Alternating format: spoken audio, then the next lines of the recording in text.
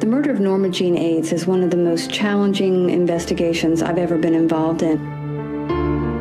We were first invited into this case 4 years after the homicide, and to start at that point, beginning an investigation is very difficult. Things were just not what they seemed to be. It looked like someone was going to get away with murder.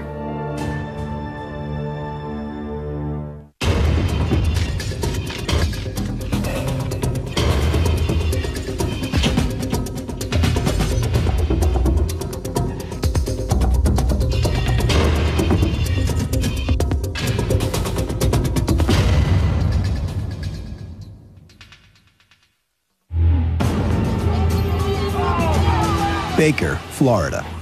Firefighters arrive at the scene of a house in flames. And went to the back part of the house and entered. There was a lot of heat and smoke in there. Volunteer crews scramble to save the home. In the front yard, a distraught Jimmy Yates arrives home from a school function and collapses in shock. His wife is still inside. Firefighters rush to the back bedroom. They find Norma Jean Ates lying on the floor. I saw the body laying there, face down. I went to the head of the body and turned the body over and to check for vital signs. And when I did, I saw a wound in the heart area. And when her back made contact with the floor, we got a spurt of blood out of that. I could tell it was a small caliber wound. The autopsy reveals that Norma Jean Ates had been shot 7 times with a .22 caliber revolver. For homicide investigators, the first question is obvious. Who would want to kill Norma Jean? We began to look inwardly, right close inside that house for a suspect, and then we tried to expand the investigation outward from there, like working in concentric circles out from the 2 people who live in the house. Jimmy Yates, Norma Jean's husband, is a popular high school teacher. He was at a graduation ceremony when the house started burning, so he has an airtight alibi. The fact that he was at school when it was reported as a fire, and the fact that someone came and told him that your house was on fire, looked real good for him, and it was very strong. Investigators begin to check out other leads. One person who intrigues them is Robert Money, Norma's nephew, who had just been released from prison for setting a fire. Investigators eventually decide there's not enough evidence to arrest Money, so they continue to pursue other leads. Witnesses said there was, just before the fire, there was a truck broken down on the north side of Mr. Ates' property. Someone in that vehicle could have done the murder. But detectives failed to locate the mystery truck or its driver. Norma Jean's family must bury their daughter without knowing who killed her or why. Words can't express it, and I still can't. I can't tell you. It hurts so bad. She just meant so much to us. Norma Jean Katarba and Jimmy Lee Yates grew up in Baker and married as high school sweethearts. He became a minister and later got a job as a teacher at Baker High School. Jimmy is close to Norma Jean's parents. He was crying during the night. He said, I reached to take her in my arms and said she wasn't there. And he was just sobbing. But after months of digging, Detective Barbary has found no conclusive evidence tying anyone to Norma Jean's murder. The investigation hits a dead end. 4 years later, under pressure from the relatives, the governor of Florida orders the investigation reopened. Special Agent Dale Hinman is brought in to profile a killer who so far has gotten away with murder. I've always been intrigued by puzzles. And when you look at profiling is a puzzle. Agent Hinman was the first female profiler in the state of Florida.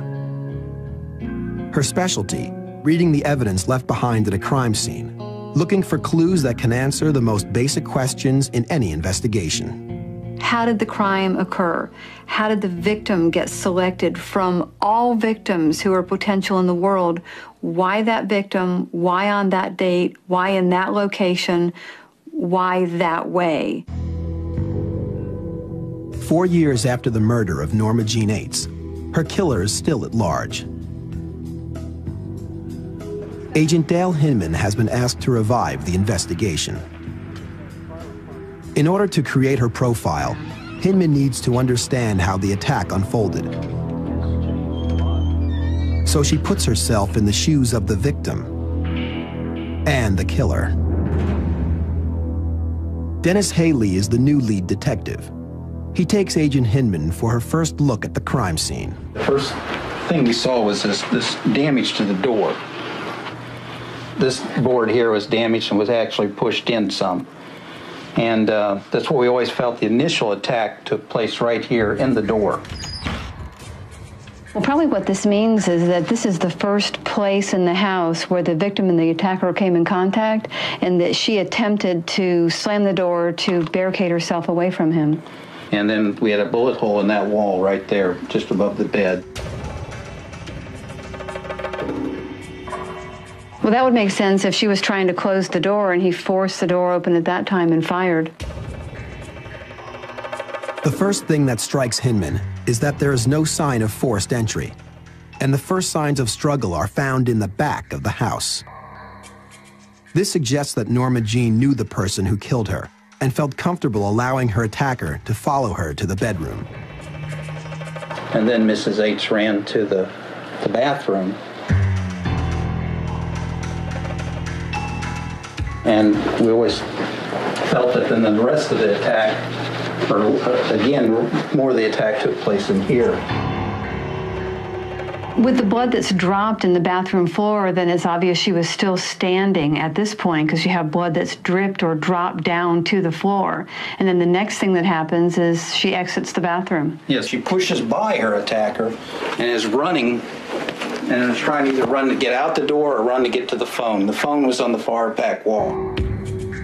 The vicious nature of the crime convinces Hinman that this wasn't simply a robbery gone bad. Whoever attacked Norma Jean wanted to make sure she was dead. And then Mrs. Ates is actually found on the opposite side of the bed, lying right here, with the Princess phone lying right next to her. She's got blood all over her hands, and at that point, because of one of the wounds on the back shoulder, it's like right in this area here, we felt like the coup de grace was right here. The round was fired right here. But the crime scene holds more secrets for Dale Hinman and her team to uncover.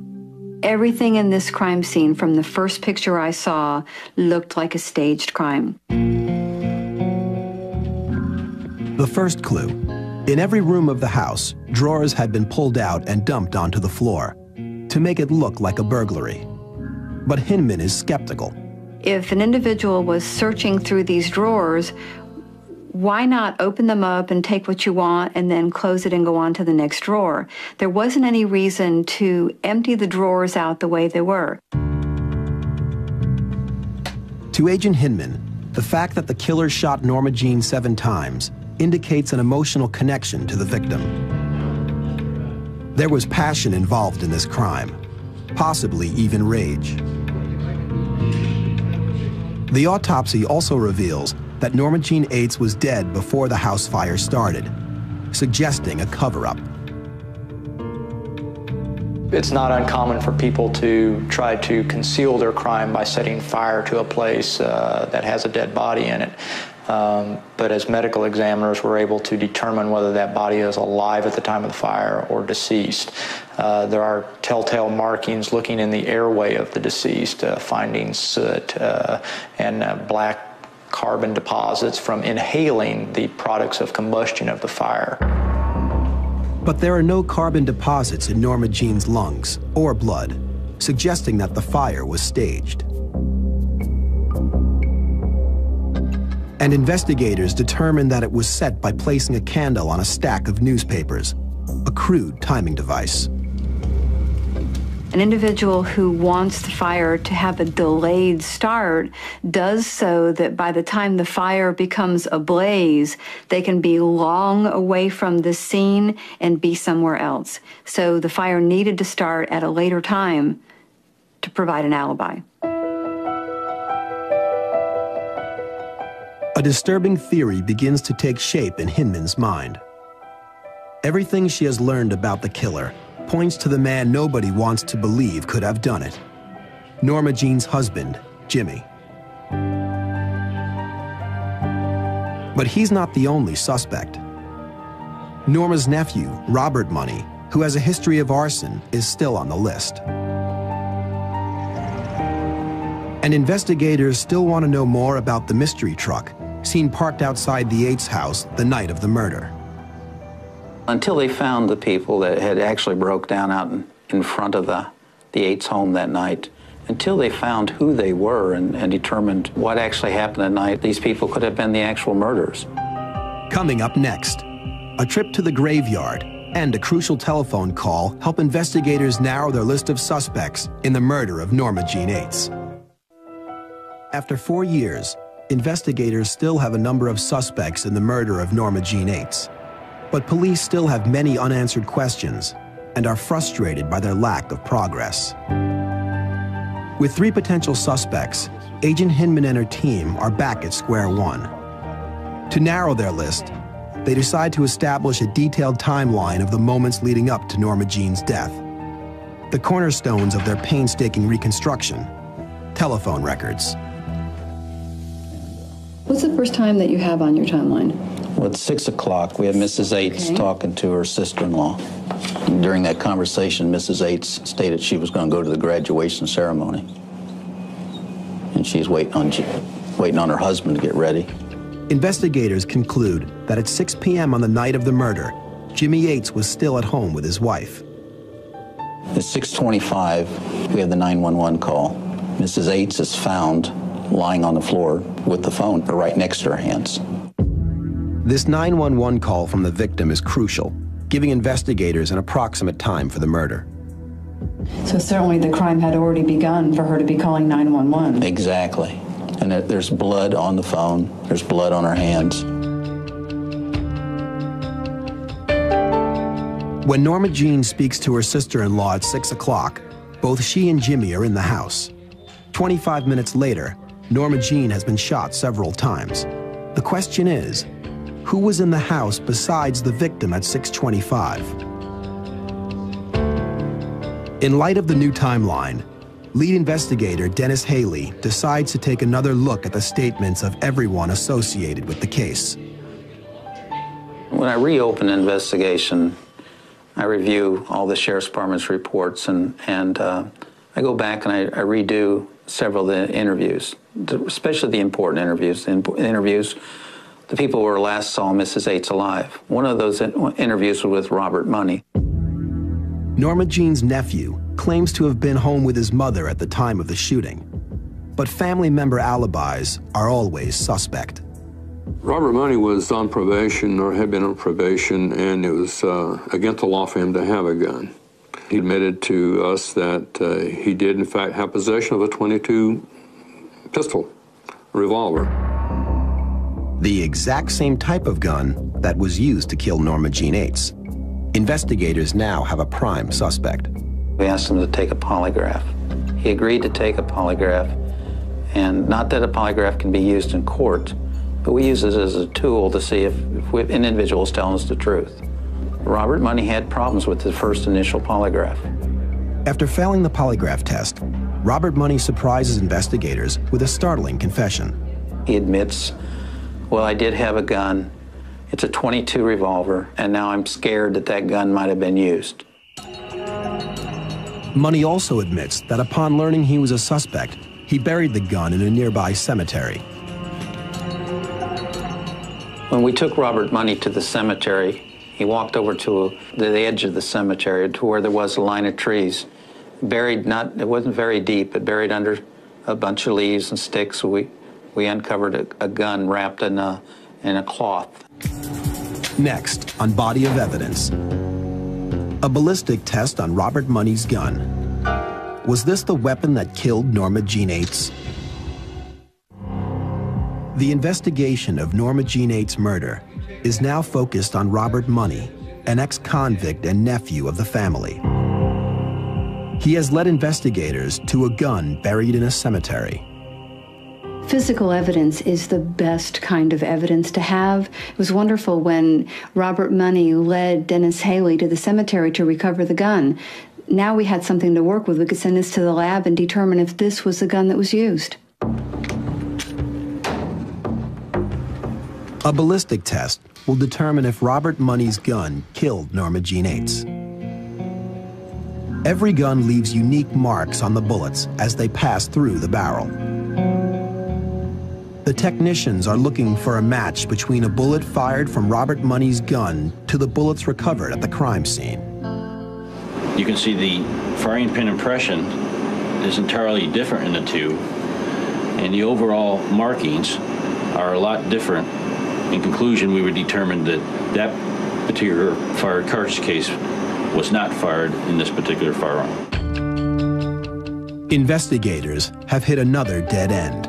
The ballistic test was back and it was negative. Robert Money's gun did not kill Norma Jean Ates. Now the suspects were back to Jimmy Ates and the driver of the pickup truck that was broken down in front of the house, and the case was about to break wide open. Hoping to generate new leads, investigators plaster the town of Baker with reward posters. Finally, this strategy pays off. They had to be considered as suspects, but once they were identified and interviewed, we knew they had no motive for this crime, and their stories checked out. But the couple is about to become vital to the investigation as witnesses. Ron and Judy Nicholson said that they broke down on the road near the Ates residence. Mr. Nicholson walked down to a convenience store and called his friends to ask for assistance. After the call, Nicholson says he walked back down the road towards his vehicle, where his wife is waiting. Moments later, he saw Jimmy Ates come out of the house.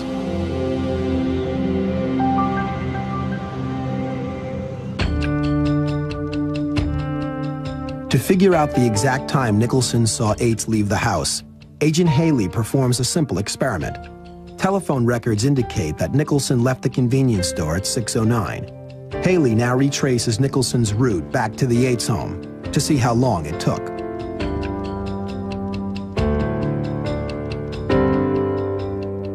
From the convenience store to Mr. and Mrs. Ates' house is about an 18-minute to 20-minute walk. We figured that would put Mr. Nicholson here at the driveway approximately 6:27 p.m. that night. And that's 2 minutes after the 911 call. And 2 minutes after Norma Jean died. So what that means is Jimmy Ates was back at the house at the time of the assault, so that narrows our suspect list from 3 to 1. The timeline has paid off. Investigators now know who was in the house when Norma Jean was killed. Her husband, Jimmy Ates. This man was the person who murdered her, who faked being grief-stricken in front of the home, and who moved in with them after the homicide. And all along, he knew he was the one who did this. 7 years after the murder, Jimmy Ates finally goes on trial at the Okaloosa County Courthouse.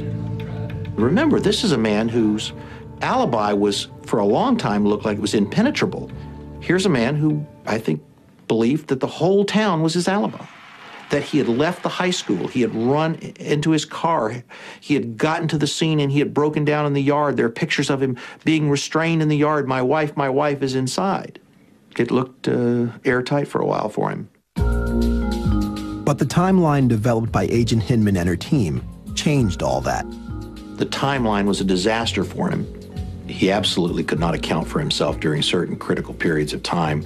The phones locked him into things he could not deny. With the timeline placing Jimmy in the house at the time of Norma Jean's death, it takes a jury only 4.5 hours to reach a verdict. Jimmy Lee Ates is found guilty of first-degree murder and sentenced to life in prison.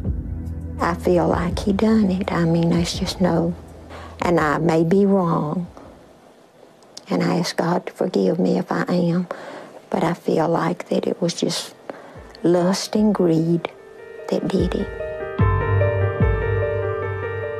No one really knows why Jimmy Yates wanted Norma Jean dead, but there's no doubt that he killed her in a cold-blooded, calculated way. It's hard to understand that a husband could take his own wife's life, but we let the crime scene tell the story, let the evidence speak for itself in the scene. You can't change what happened to the victim. This victim that you're looking at in each of these cases is already gone, and there's nothing you can do to bring them back. But if you can listen to what they say in this scene, and you can interpret all of these events and make it mean something, then you can punish the person who did this.